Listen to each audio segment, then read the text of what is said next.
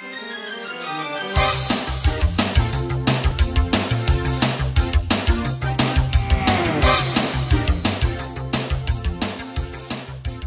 this afternoon in Upper St. Clair, Bob Workwis, Mark Rauderkus, exclusive coverage on the network, the best seat in the house. Brought to you in part by our friends at ISCA, which we'll talk about as this broadcast progresses. We've got what should be, Mark, a very, very interesting 3A boys meet to finish out the weekend here. Let's get everybody the professional development out of the library. Athletic department gift to the coaches. So, here's an investment that I think is going to yield great dividends with knowledge and inspiration so that we can build upon our swimming base here in Western Pennsylvania and have more and more coaches, integrating the science and the best practices in their training for swimming. Of course, the top coaches know what they're doing, but, we're talking about trying to seed some great content for the younger people. Stress that membership, and that's just the way to give some edge to your programs and to these young student athletes as well. So I'm a Penn Hills graduate. Oh, yeah, nice. Bang. And introduce yourself to the audience. I'm Nick Page. I'm the head coach for the Penn Hills varsity team. And Penn Hills was represented today by Michael Lintelman. He's a senior this year. He got to swim his 2IM, and he went 157, I believe. Let me actually double check that so he doesn't get mad at me.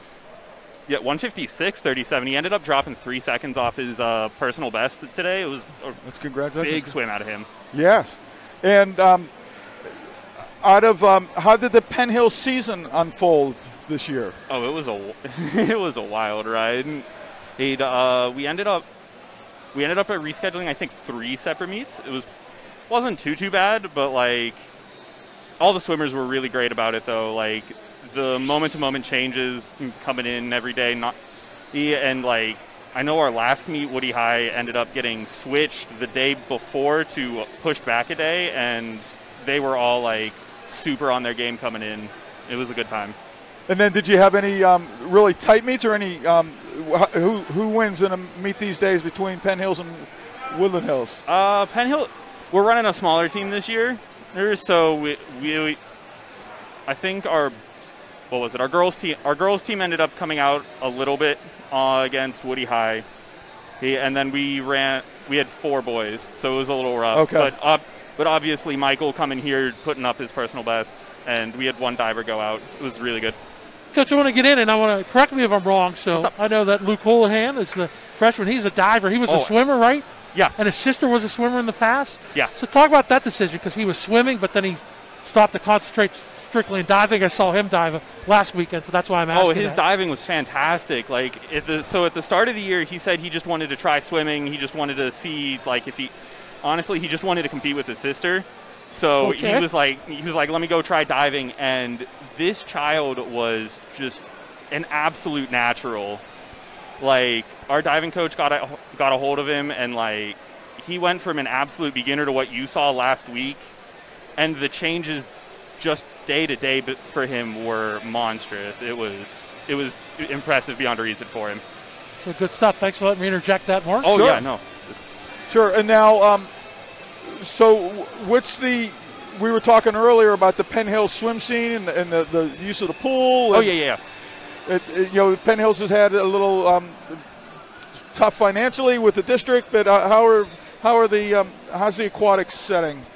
I think it's pretty good. We're looking at a really healthy freshman class, actually. I know a handful of them from coaching over summer and from visiting some club teams. Our freshman class is looking good. I'm going to miss our senior class, but we're not going to be hurting for their loss. And then in the summer, you said you worked at Rosedale Beach Club? Oh, yeah. I'm also the coach for Rosedale Beach Club. Also, shout out to Bridget Huffman. She's our head coach, and she does a fabulous job. Excellent. So thanks for being there for the absolutely for Penn Hills, and good luck in the future, and keep those kids in the water. Oh, positively. Yep. Okay. Thank you. Yep. Happy to be bringing you today. We should thank Mark and the ISCA as the primary sponsor for this coverage on the Trib Live High School Sports Network. Yeah, we want to send out a great message to all the viewers and all the teams in Western Pennsylvania and even beyond about the International Swim Coaches Association. We sometimes call it ISCA, and ISCA is a sponsor for the broadcasting of the meets this weekend, and I'm fortunate enough to be a volunteer webmaster with ISCA, and we have a special offer. When you join ISCA, you get access to the global library for ISCA members. It's a learning management system that is packed full of wonderful educational enrichment, professional development, all the articles and webinars. And we appreciate ISCA for sponsoring this. Appreciate you telling me I'm able to call it ISCA. That makes it easier. The International Swim Coaches Association.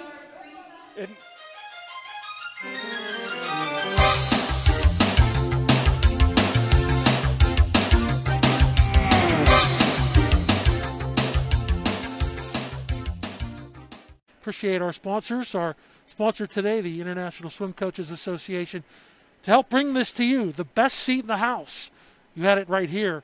Coverage of the WPIAL 2A Girls Swimming Championships. It was here and only here on the Triple I High School Sports Network.